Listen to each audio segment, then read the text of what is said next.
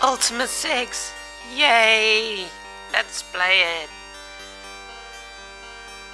You wake in a different time upon another world's shore. Through the Avatar's quest. What? Though the Avatar's quests bring you both triumph and tragedy, never do you stray from the path of the 8 virtues. Okay. The sagas of Ultima 4 and 5 chronicle your perilous travels, and your name and your deeds are written forever among Britannia's legends. Well, that's nice.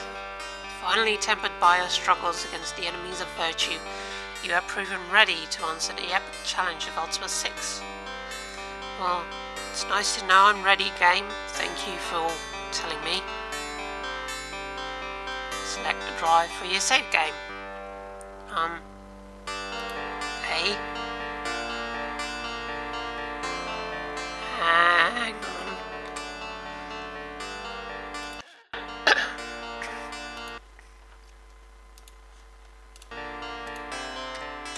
There we go.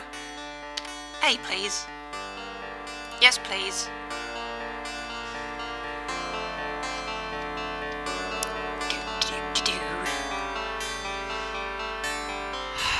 So I played this game as a kid, like I was 8 or 9 or something like that. And I just fucked around completely. I never played this game seriously. Oh, here we go. Dazed, you emerge from the portals, find yourself standing on a desolate plain. Nearby rests a massive rune-struck altar, shrouded in moonlit fog. At first the plain is still, then 100 voices raise a slow death-like song, drawing closer and closer with each passing moment. You are sieged by the urge to run. Oh no! But you have no place to go. Oh no! Before you can offer a protest, the creatures who surround you, scaly claws grasp your body. Ooh, I don't like where this is going, viewer. No, I don't like this at all. With unearthly strength, the monsters bind you to the altar stone. Yeah, bondage and monsters. What did you do, Origin? Oh wait, they're gonna kill me. Never mind. Kneeling, the odd swaying chant as a stately winged nightmare steps forward. The leader unwraps a velvet-covered brass-bound book and recites from it in a formal, stilted tongue. Shouts and cheers explode from the masses as the priest slams shut the book. In his hand, a malignant dagger drips with moonlight. You close your eyes. A dying scream, certainly your own, curdles the air. Man, I'm just a wimp. Cat calls, the dagger, a scream, death. From the inevitability, blah blah blah blah. An impossibility emerges.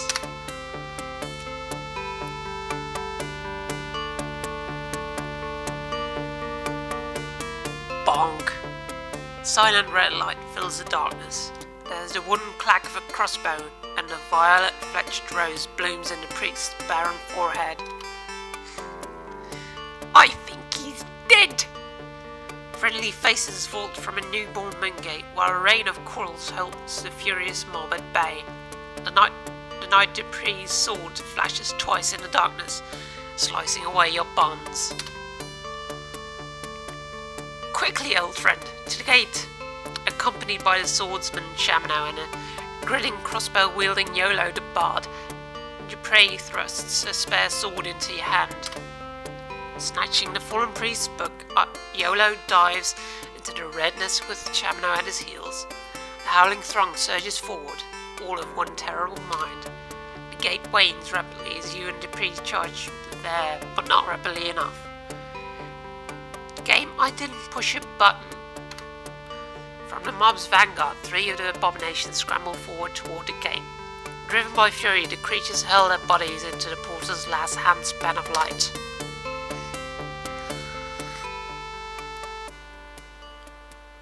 You'll also notice a difference with the PC version. This one loads a lot, and it'll introduce a lot of loading pauses, and yeah.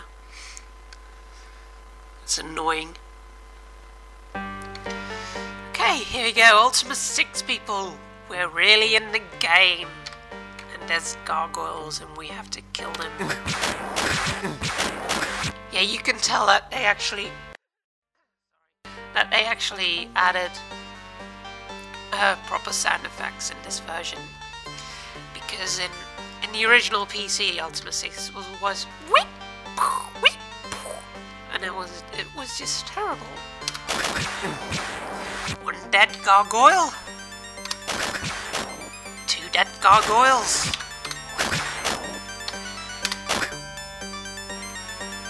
Why does my sprite look like a dude? Oh, you're stuck. Oh, I'm so sorry. Oh, hey, we won. Okay, break off the combat. And you'll notice down here, this bar wasn't here before on the PC version because that's a 320 by 200 resolution. And the FM Towns is 320 by 240. So they had like a strip of pixels that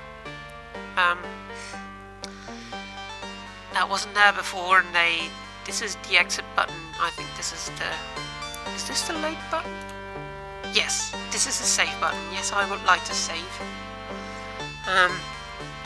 Yeah, they didn't really use it, and this is for switching between Japanese and English. I don't really know enough Japanese to play in Japanese, and yeah. Okay, no time for Lord British. Let's see what these gargoyles have. What do I have? No, don't pass, you bastard. Ooh, look, I have a sword dangling from my ear. That means I'm awesome. Okay, I have a sword. Are swords good? Swords are 15 damage points. Clubs are 8. Nevertheless. No, I don't want to talk to the dead body. Oh wait, it's loading because the music stopped. Okay, get the club and then equip it. Good. I'm a dual-wielding badass. Let's see what you have. Leather armor.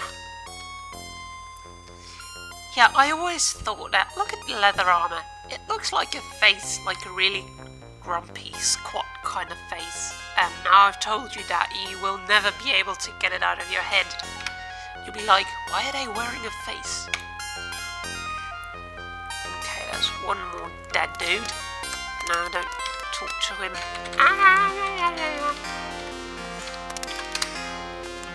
A boomerang. Scale mail. Well, that scale mail is better than, you know, leather armor. And a hat. Do I want a boomerang? Not particularly. What do oh, and an ank, which I shall equip. Let's see what everyone else has. He has a way better shield. He has a main gauche. That's 8 damage. That's about as good as a club. And you have this.